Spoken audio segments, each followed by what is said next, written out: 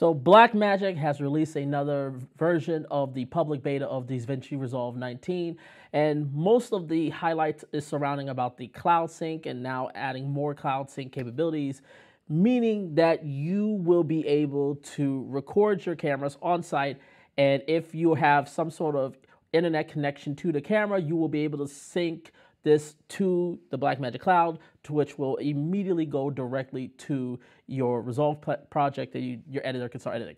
So great feature there, but there is another feature that came with this that to me, from a colorist standpoint, is something that I am mostly excited about, and that's something involving the film look creator, and we're going to talk about all that today.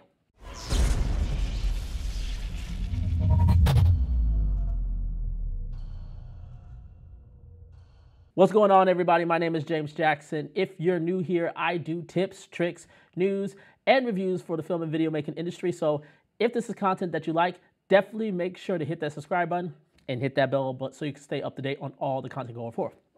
So the public beta of version 4 of Resolve 19 just came out yesterday, and one of the cool little subtle things that came with it was a change to the film look creator. Now, if you all seen my last previous video comparing the film look creator to something like Dehancer Pro, I pulled out some of the critiques. Basically, one of the critiques was that there was a film look that was kind of baked into the effects, and to which you couldn't turn it off.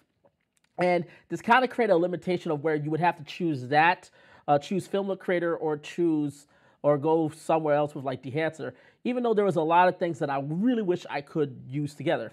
Well, with this public beta 4, they made some changes where this is now completely possible, where you can get much more customization, and essentially you can decide if to turn that look that's baked into the Film Look Creator or not. So without any further ado, let's dive in and let's check out the video out.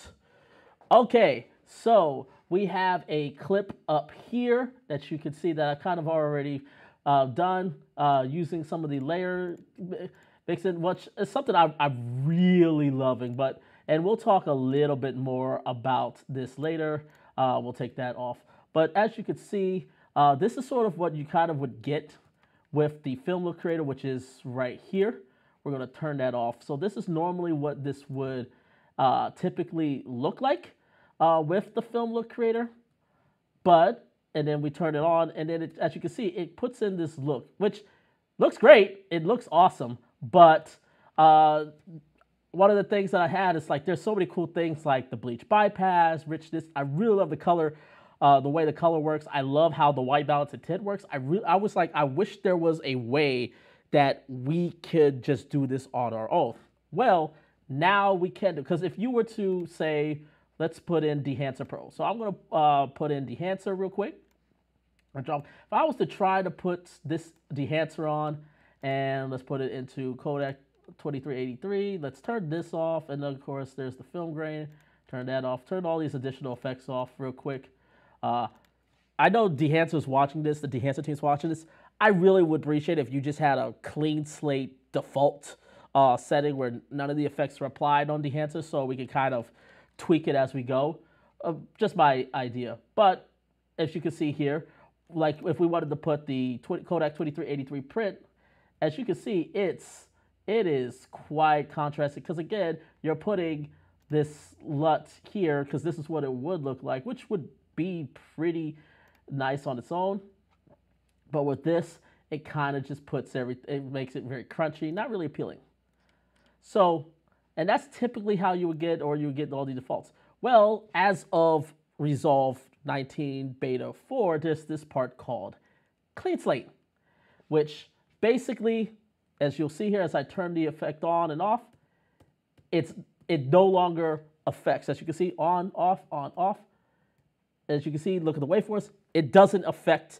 So this basically gives you a complete clean bill. It doesn't apply any look into it. You can decide. So now the film look is sort of baked in here. So you could decide how much of that film look you want to apply, and you got a slider to the side, which is awesome. So we could basically come in and say, all right, we want this, maybe I want my skin bias, and then we could then again adjust the skin bias.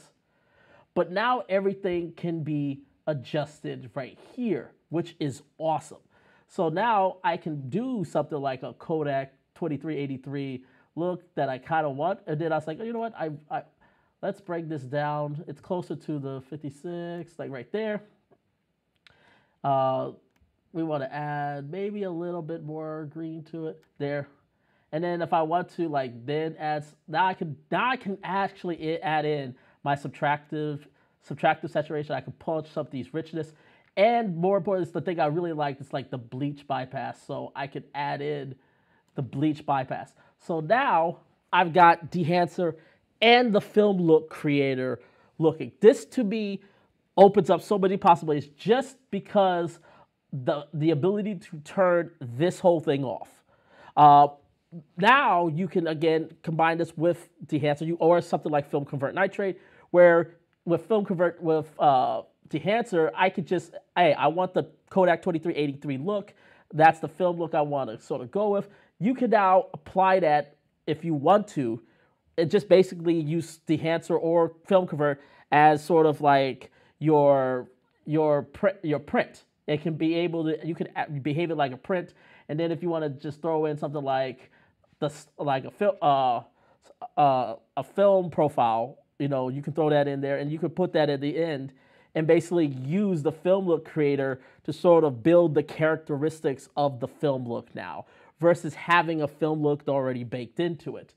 The other thing that makes this really cool is now you can decide if you want to, you can now use the individual pieces. Like, okay, if you want to just have a node that's, for example, if you just want to have a node that you want to just say, hey, I just want this to be the bleach bypass. And you just want to make that. Well, now you can basically say, all right, we're going to take that. This one is going to only use the bleach bypass. So we're only going to put that there. So now we can apply the bleach bypass, and then we set this to clean slate. And now we can just use this as our bleach bypass. And now you can just layer it how you want to. It gives you way more flexibility. It gives you a lot more control over the look now. And you can use it with multiple plugins. Like, I'm so happy that this change happened. And I'm really excited to see all the various kinds of looks that I can get with it. This was just a quick video I wanted to just do for you guys. Hopefully you guys enjoyed it. Let me know. Leave your comments down below. And as always, make sure to hit that subscribe button. And until next time, take care, everyone.